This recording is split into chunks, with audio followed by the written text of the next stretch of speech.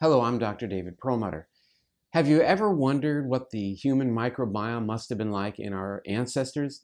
Probably you haven't, but truth of the matter is people are looking at that kind of stuff because it really reveals some very interesting information about things and how they have changed, how environmental influences have changed the human microbiome. So let's look at some research. This study is called Ancient Human Microbiomes and was published in the Journal of Human Evolution earlier in 2015. And it's really a very incredible study. What they did was they studied actually, and I'll take you there in just a moment, how the human microbiome has changed and concluded that industrialization, globalization, and modern sanitation, because of these things, it is intuitive that we have changed our relationship with microbes. But we have little information about the ancestral state of our microbiome, and we therefore lack a foundation for characterizing this change. So this is the precedent that justifies why it is they felt it was necessary to study the human microbiome of our ancestors, applying these two techniques. Number one is what is called next-gen or next-generation sequencing, a way of looking at the DNA sequencing of the bacteria that made up our microbiome. And they did it, intriguingly, by looking at what is called dental calculus. You know, when you go to the dentist and he or she or the dental hygienist removes that calcified material along the bottom of your tooth and between your teeth, that is actually fossilized bacterial biofilm. And this is what the dentists normally clear out of your teeth. This is obviously a pretty aggressive case of dental calculus.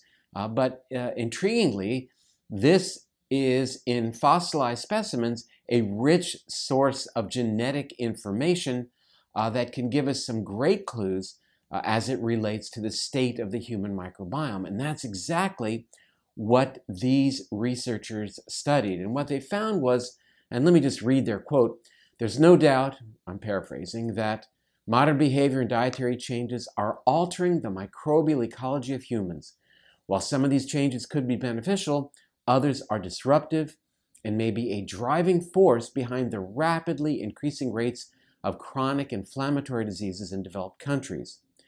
Common medical interventions, such as antibiotic therapy, have dramatically reduced infectious disease burdens worldwide. However, rather than being targeted strikes against harmful bacteria alone, such therapies can also act as weapons of mass microbial disruption."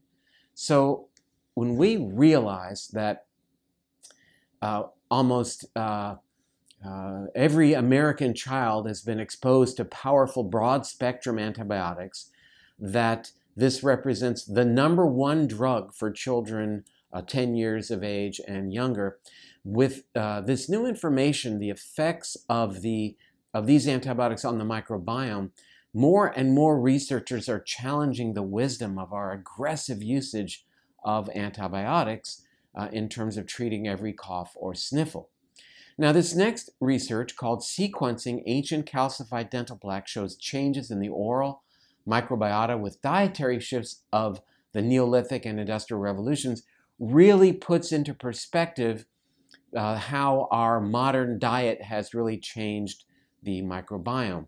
And this was published in the journal Nature Genetics. And what these researchers found, they looked at 34 early European skeletons, and their conclusion was that the transition from hunter-gatherer to farming changed the oral microbial community to what they are calling a disease-associated configuration, stating modern oral microbiotic ecosystems are markedly less diverse than historic populations, which might be contributing to chronic oral and other diseases in post-industrial lifestyles. Now, they looked at two particular bacteria, S. mutans and P. gingivalis, comparing the levels of these organisms in Mesolithic times versus modern times. And another way of looking at it would, of course, be another graph, just seeing that S. mutans, which is the bacterium that is involved with caries or cavities, dramatically increasing, and P. gingivalis, an organism that has been associated with gingivitis, also dramatically increasing. And I might just say that we're seeing significant correlations drawn between gingivitis and things like dementia and even coronary artery disease.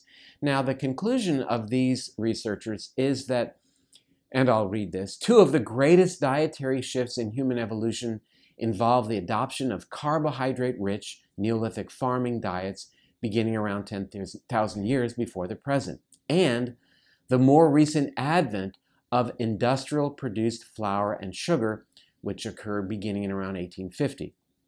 Dental calculus on ancient teeth preserves a detailed genetic record throughout this period. So, we marvel at our development of agriculture, but with the development of agriculture, there's been a dramatic increase in just the percentage carbohydrate that has made up the human diet. And then more recently, we've seen a dramatic increase in sugar consumption. So it looks as if there really is no free ride when it comes to these dramatic dietary changes that have occurred with human evolution.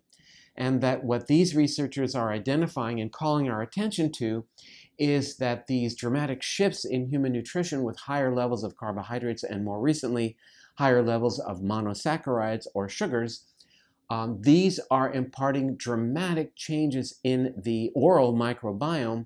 And as we now understand, there are shifts that are seen throughout the human systemic physiology that are associated with changes not only in the oral microbiome, of course, but also in the general intestinal microbiome as well.